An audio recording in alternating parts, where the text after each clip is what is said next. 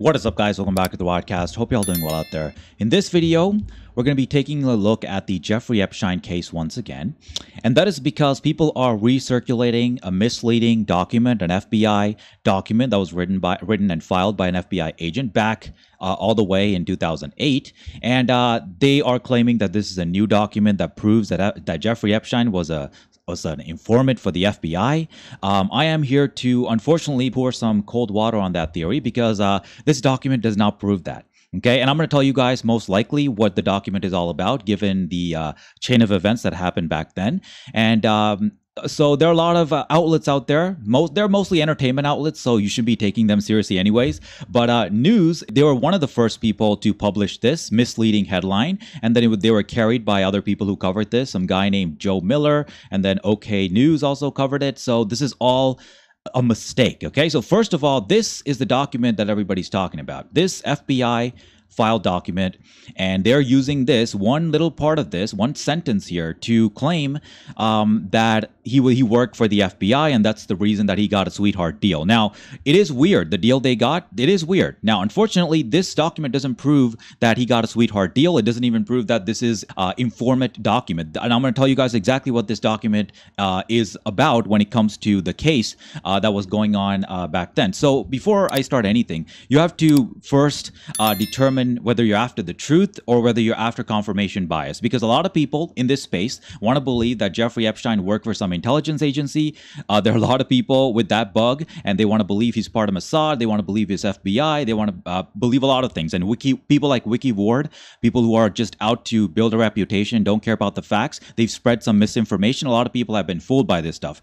Here's the truth. As somebody who's actually studied the legal papers and who knows the actual facts about both the Jeffrey Epstein and Ghislaine Maxwell prosecutions, there's no evidence that he worked for any of those people, okay? Any of those groups, I mean. There is evidence that he was related to elites, absolutely. Jean-Luc Brunel, L. Brandt, Les Wexner, these are all real connections. But people take those real connections and they try to build things up that are not there. They try to relate him to Robert Maxwell. The fact that they knew each other doesn't mean they were both Mossad. These are all just, there's no links. Things like, if you're not really concerned about proof and real evidence, then you can believe a lot of things. But you just have to decide what you like, okay? So you can watch this video and just dismiss what I'm saying if you really want to believe that story, or you can take the factual evidence that I'm going to present here, and you can believe what is most likely going on here, okay? Let me explain what I think is most likely going on here, okay? So even I can't say for sure what this document actually says, because like you can see here, it's redacted, so we don't know the context. But I'll lay my story out for you guys, and you can decide who you want to believe, okay? So this is a routine, non-classified forfeiture report. So forfeiture is done by the FBI and as well as other federal agencies, as you guys can see here, when there's a criminal investigation going on. And in this case, Jeffrey Epstein took a plea deal pleading guilty to some of the crimes, obviously lesser crimes than we would have liked, but nevertheless, they were prosecuted. He was prosecuted by the Southern District of Florida, by Acosta's office. He did get a sweetheart deal, but nevertheless, he was prosecuted.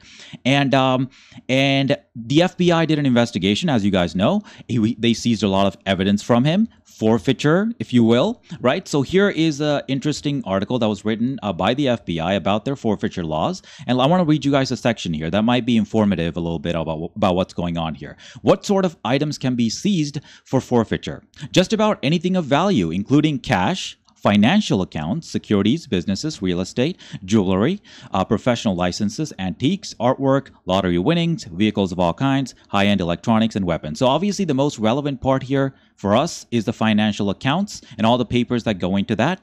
And that, I believe, that is the information that they're referring to here. Okay, so this is the actual FBI report, and this sentence is what everybody's basing their hypotheses on. I wouldn't even call them hypotheses. They're wild guesses, okay? It says, Epstein has also provided information to the FBI as agreed upon. So they're thinking that this information is something about the elites. And, he was an informant. What I'm thinking is that this document was filed after the prosecution took place. So this is the FBI closing out their case and dotting their I's on the investigation. And given the fact that this document is a routine forfeiture report, The most likely scenario is that this FBI agent is reporting that the information they requested from Jeffrey Epstein regarding his financial accounts or his securities or his businesses, he had many of them. So the most likely scenario is that this report only proves that the FBI did a regular investigation of Jeffrey Epstein and requested some information from him. And this is confirmation that he turned over the relevant information to the FBI. Now, we don't know what the information here is. So I'll give you that one. There's some vagary there, so I can't say for sure. And this part is redacted. So even I can't say 100% that this is just a normal document, although that is what this looks like. Okay? Again, routine. This is a routine letter having to do with general forfeiture matters. That's what it says right here, as you guys can see. Okay? Related to his case. And these redactions are normal. They usually redact out the names of the agents and everything. And redactions don't necessarily mean that there's something scandalous. Courts and federal agencies redact everything. I read CIA papers all the time. Almost all of them are redacted until they're released 50 years later. Then we find out about what's in there. And most of it is mundane, and some of it might be scandalous. I guess there have been some scandals, but they redact everything. So just because something is redacted doesn't mean they're trying to hide something juicy. Most of the time, even some of the redactions are boring, okay?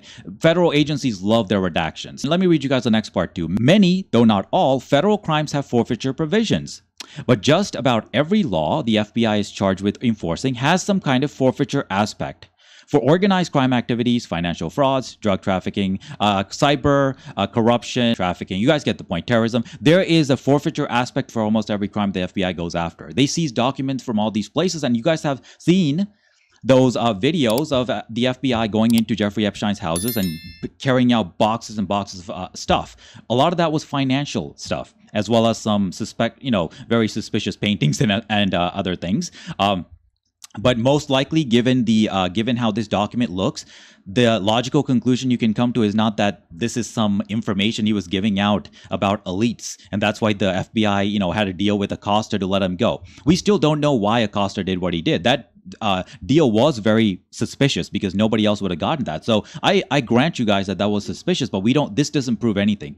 My whole point is don't jump to conclusions, okay? This sentence doesn't prove that there's some sweetheart deal between the FBI and Acosta's office and Jeffrey Epstein. This proves that this is a mundane, routine document that was filed by an FBI agent at the end of the investigation, confirming the fact that Jeffrey Epstein turned over the information that was relevant to the case, okay? Most likely financial information, if I had to guess, okay? That's the most logical conclusion that I came to from knowing how FBI and CIA papers are filed, and the fact that this is not top secret, this is not classified in any way, and that this was at the tail end of the investigation, 2008, as you guys can see here, 9/18/2008. Okay, these do not look like some kind of confirmation of Jeffrey Epstein working with the feds and having a deal to do some mysterious spying for them. That's not what this proves, okay? Like, even if you don't accept my hypothesis, this document doesn't prove what people are saying. This article is saying, the news article, as well as other people, are saying that he worked as an FBI informant. This document does not prove that. Okay, that's just it. I mean, you can say that I'm wrong, but you can't say that the people who wrote this article are right, because they're not. This document does not prove that he was an FBI informant. Most of it is redacted. And this sentence could be many things. This information could be anything.